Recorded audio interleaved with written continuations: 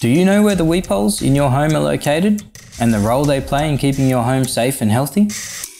Every cavity brick building has some gaps in between bricks in external masonry walls that are known as weep holes, which mainly go unnoticed by homeowners. Weep holes are created to ventilate and drain the cavity between the external and internal walls.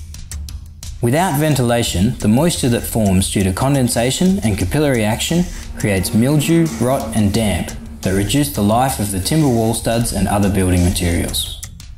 When water enters this space due to leaking roofs, faulty gutters, or any other type of accidental flooding, the weep holes act as a drain, allowing water to escape to the outside of the building rather than through the internal walls.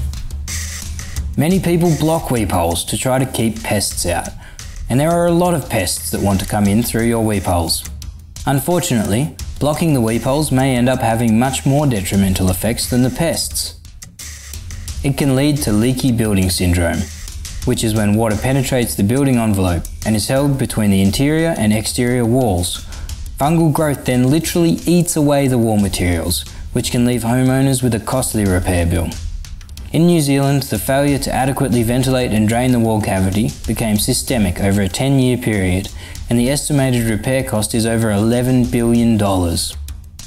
If you're constructing a new home, be sure to use one of our vermin-proof solutions to maintain the function of your weep holes. If you've already built, we've got a simple retrofit solution for you too.